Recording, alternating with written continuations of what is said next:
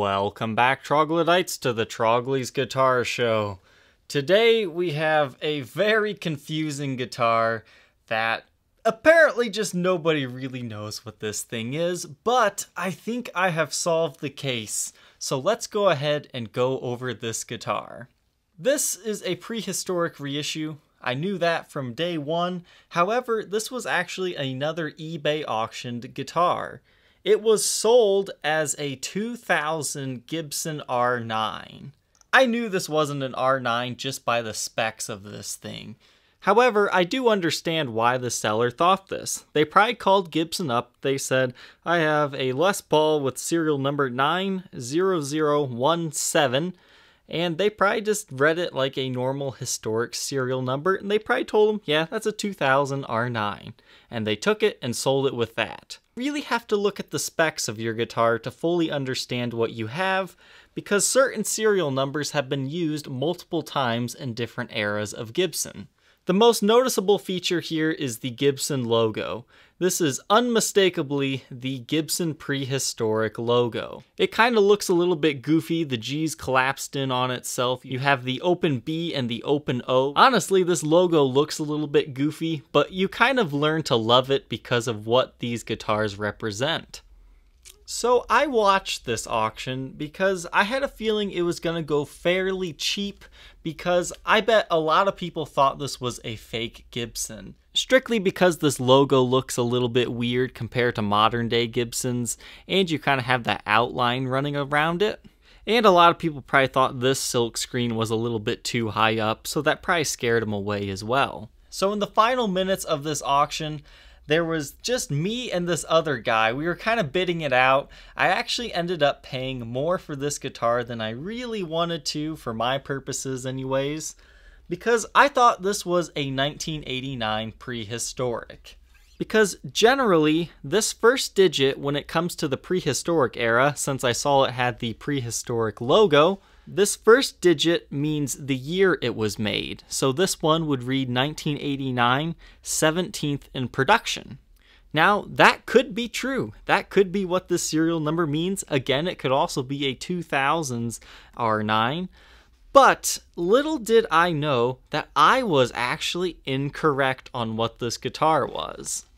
Now, I purchased this guitar back in February. I've been really behind on doing these reviews on these guitars. So when I got it, I just checked to make sure there were no hidden breaks, cracks, or repairs. For the price I ended up getting it for, it's like, well, if the pickups have been changed, it doesn't really matter. So I really never took this guitar apart.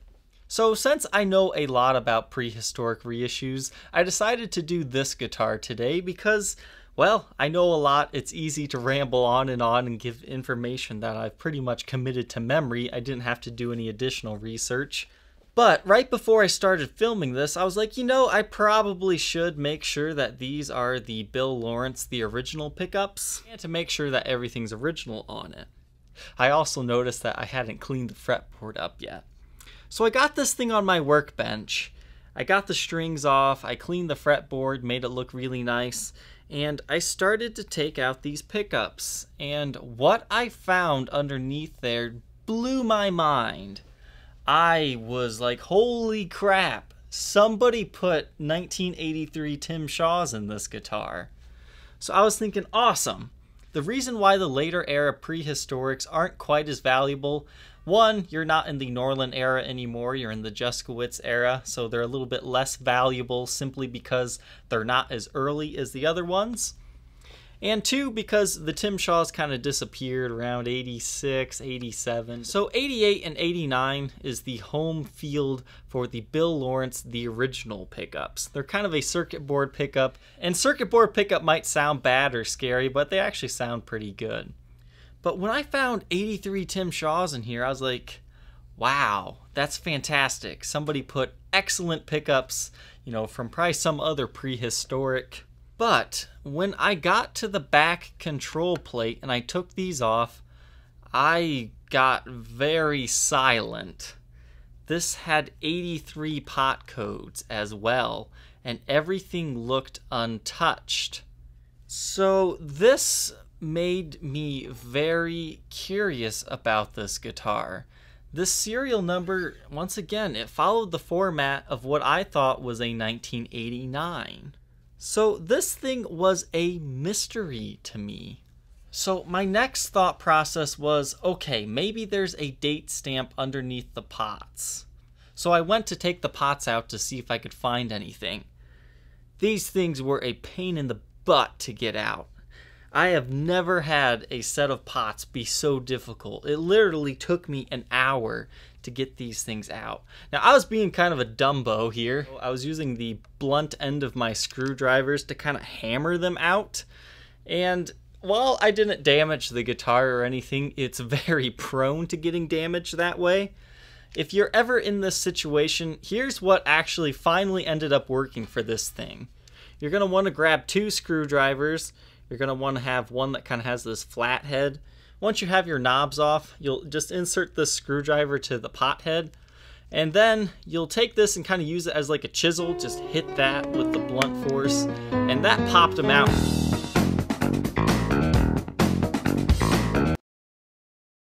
Unfortunately, there was no date stamp under there, which I kind of thought would be the case. But luckily, I did that without breaking anything. No real damage had occurred. All I saw in there, I think, was like an RR signature and a few numbers. I'll throw that up here on the screen. So then I took a second look into these pickup cavities just to see if I missed anything the first time, and I did. I didn't find a date stamp, but I have seen something I have never seen before. This actually has the Made in USA stamp inside the neck pickup cavity. It's very, very, very lightly stamped in there, but I actually missed that on my first run through of this guitar. So that was kind of interesting because you don't have that on the back of your headstock, so I guess they decided to put that in there. So at this point, I was very confused by this guitar. I had thought, well, maybe somebody took 83 Tim Shaws and 83 pots and took the 89s out and put the 83s in. While that still kind of is a possibility, I don't think that is the case because they would have had to do some new soldering work in order to do that, and I really don't see that those have ever been touched. Another characteristic that is only on like the early 80s prehistorics, similar to like the Heritage 80 series, are these bonnet knobs. They have a very distinctive look to them. They kind of look like little UFOs. They've got a slant and then they've got kind of a skirt to them. They have a little bit of a gold sparkle. They really just have an interesting, distinct look. I can tell the difference between the early 80s ones and any other knob simply because I am a huge fan of these things. This is what the Spotlight Specials came with. These are pretty hard to hunt down if you ever need to restore something with those. So since I no longer believe this was a late 80s Les Paul, I thought, well, is this one of like those Guitar Trader models, like the very early 59 reissues? Because I knew that those ones had leading serial numbers with 9. So I reviewed Slabowski's article about those, and most of those had the very small font on there, and they'll have a traditional serial number stamped right here on the inside wood on the cavity. This one did not have that, so I was just left very confused of what this guitar could be. The early prehistoric logos usually don't get that ring around the Gibson logo, and some of the early ones don't quite have this version of the logo. And then we have a few things like the standard truss rod cover, you've got replaced tuners, and honestly I think there's been a lot of things replaced on this guitar. But I just did a Google search, something along the lines of like 1983 special order Gibson. And lo and behold, I found another one of these with a very similar top, and this guitar is actually a lot more rare than I thought it was. 1983 is when Gibson finally introduced a Les Paul Reissue model. They didn't call it a 60 or a 59, it was just called Les Paul Reissue. That is when the serialization that I was talking about earlier came into effect. So a 1983 reissue would have a leading 3 and then 4 numbers after it. I've actually had one of those before, and I called that the earliest prehistoric I had. Now, I actually owned this guitar at the same time of filming that video, and I didn't realize that there was a very small run of guitars right before the first reissues, and they had the correct 59 styled serial number in this font. So this is a 1983 Les Paul reissue before the prehistorics officially came out. So this is like a dinosaur before the dinosaurs. So it's a prehistoric if we get a little bit crazy with the names. So this guitar went from kind of a meh 1989 prehistoric standard. They're cool, but they just don't quite command as much. And now it became my absolute favorite year for Gibson, 1983. So much cool stuff was happening then. And this was one of the earliest reissue Les Pauls being called a reissue. Now this thing doesn't predate like the Leo's Les Pauls and the strings and things. Those all came before that too. But this is the first when they were finally being called reissues. Now I was very interested to find out that there's actually a famous user of this run of guitars. And that's Mark Knopfler of Dire Straits. The guy that sings all those great songs, plays all those great licks. He actually owned and used one from this run of guitars for the Money for Nothing album. Now his serial number for his guitar is 90006, and this one's 90017. So 11 guitars away from Mark's guitar. Now his has been modified quite extensively, and then there was that other one I found on Reverb that was for sale. These all seem to have similar tops to them. Now this guitar photographs terribly. Like usually it'll look like this. It doesn't look like it has a great top, but when you get it at the right angle, wow. This thing has a really wide flame to it. And honestly, I prefer a flame top like this. I really don't like the pinstripey flame when there's just so much of it on there because generally it doesn't move as much. These kinds of tops are very dramatic depending on the angle you're at. The flames just burst to life. I mean, this is my kind of flame top right here. I just wish they would photograph better, but in person, holy cow. This is a nice looking Les Paul reissue. This guitar really threw me for a loop. The seller thought it was an R9. I thought it was an 89 prehistoric. It turns out everybody was wrong. It's a 1983 pre-reissue prehistoric Les Paul. And there's even a famous user for this run of guitars. So now that we've kind of uncovered the mystery behind this one, let's go ahead and hear how this guitar sounds.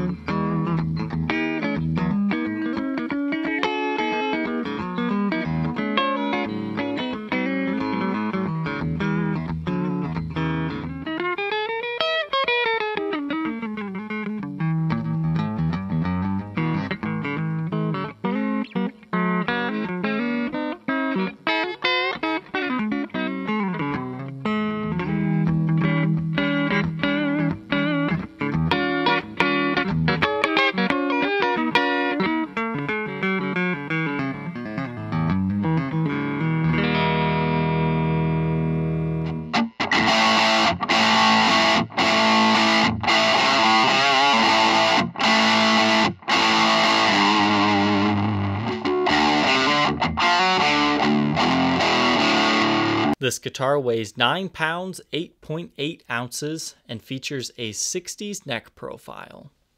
Now that we know how this one sounds, let's go ahead and look at its condition.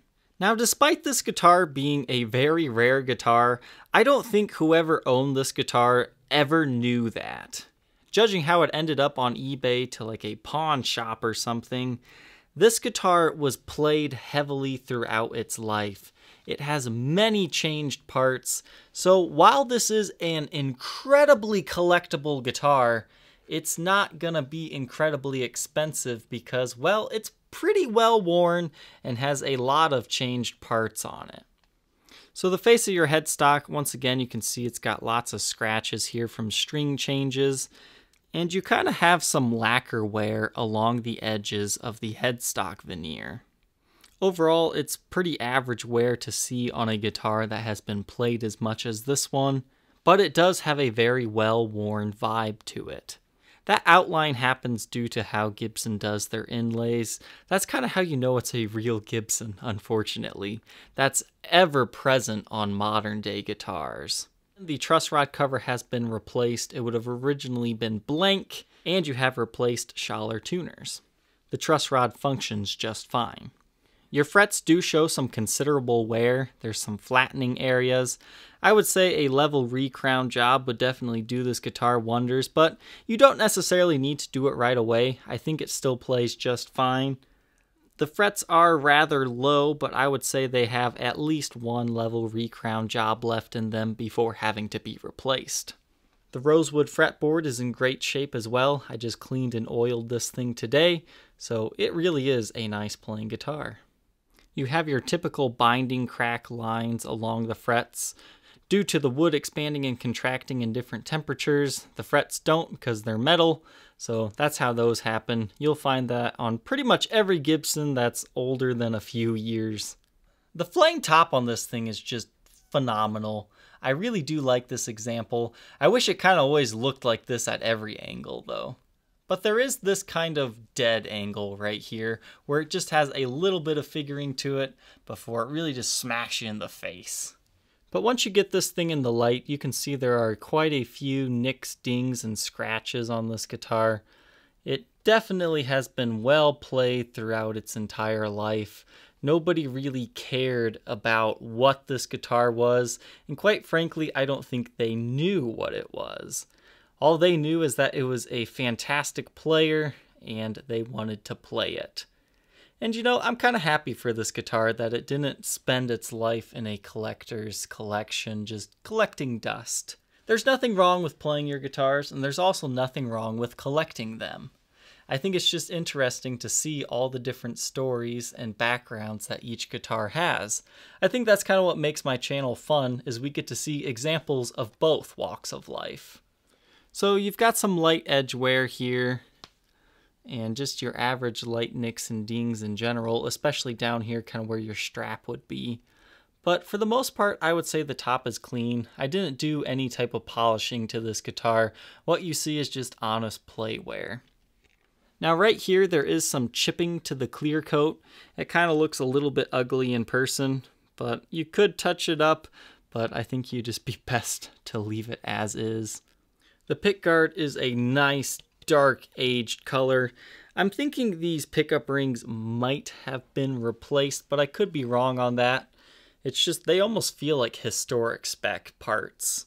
So I really do think somebody who owned this guitar tried to make it look more like an R9 by giving it these like upgraded plastics and putting on the brown back plates. You have your two Timshaw PAFs that date to 1983, your non-wire ABR1 bridge, and your tailpiece, and these are all nickel hardware. Back of the headstock, again, your serial number is 90017, so that makes this the 17th reissue made before they did the reissue line.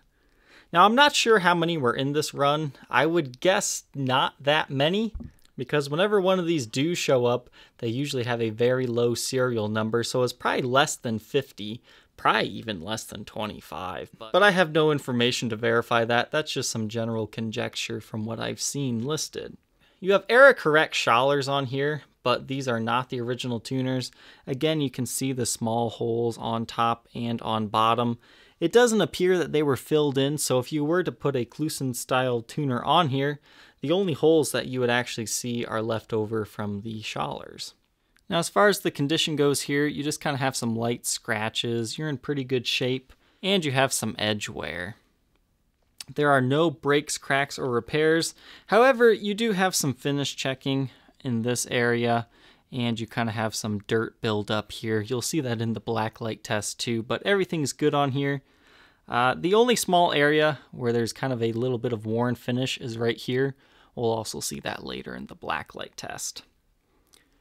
Now I would say this has a 60s neck profile. You don't have any major gouges, but you have some light impression marks.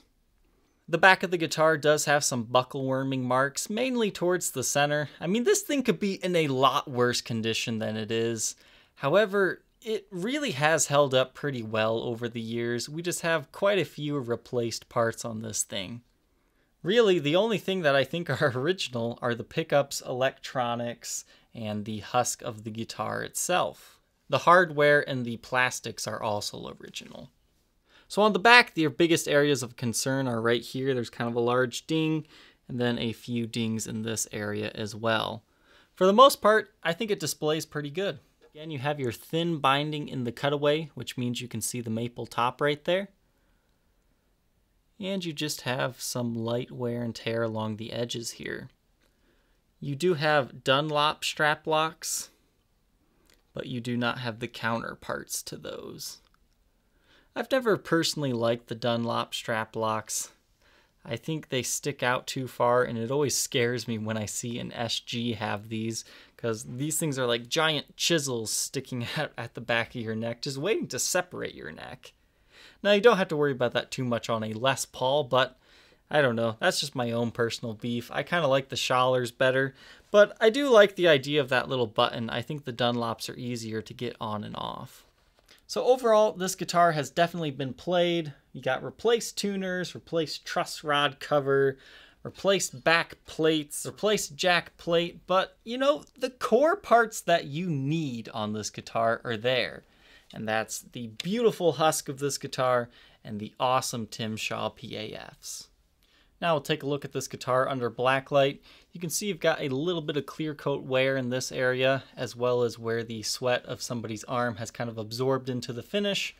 But other than that, the top is looking correct. You've got a super glowing pick guard and poker chip. I mean, you can see these things have definitely got some age to them. That's the other reason why I think these pickup rings might have been replaced. They don't quite glow the same. Back of the guitar, once again, it glows the way I would expect it to. You can see these areas where it glows more. Once again, that's because where your sweat has kind of absorbed into the finish.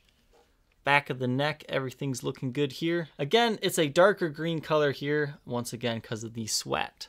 And here you can see that area of clear coat wear I was talking about earlier. There's a few spots where the clear coat has kind of worn off the neck. Back of the headstock is also glowing the way I would expect it to. There are no breaks, cracks, or repairs to this guitar. So this one definitely passes the blacklight test. This guitar comes in an era-correct Gibson Generation 3 chainsaw case. I'm guessing the store likely gave it this case. Even though most of these came in like a Lifton-styled reissue, it's possible this isn't even the original case. This case is in pretty good shape. You've got a little bit of wear to the Gibson logo, but for the most part, it functions just fine. You only have 2 of the metal latches attached. The back one is broken off, however, it is inside of the case. The interior is a very nice brown color. I think the brown Gen 3 chainsaw cases are my favorite. I kind of prefer them over the blue, but a lot of it comes down to what color your guitar is, if it goes with the finish very well or not.